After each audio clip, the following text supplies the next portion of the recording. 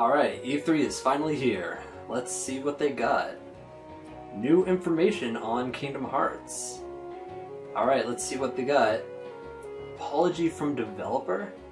There will be no Star Wars or Marvel worlds in Kingdom Hearts 3. But aren't they working with Disney, and Disney owns the rights to Star Wars and Marvel? Is there any, like, real reason? It just says they won't be there. Alright, well, I'm sure it'll be fine. I mean, they got plenty of things to work with. Alright, let's see. New worlds that will be in the game. Phineas and Ferb? I mean, why would they include that? I guess it's Disney.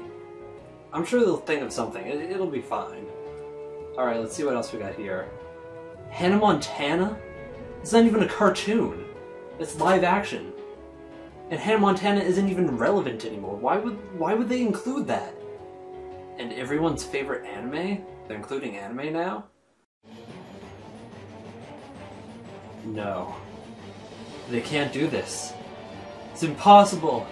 I won't let them. They can't do this to me! I have to stop them.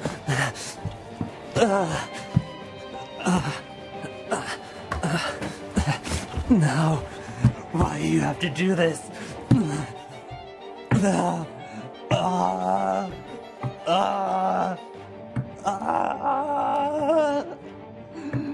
Why? Why, Square Enix? Why? Why?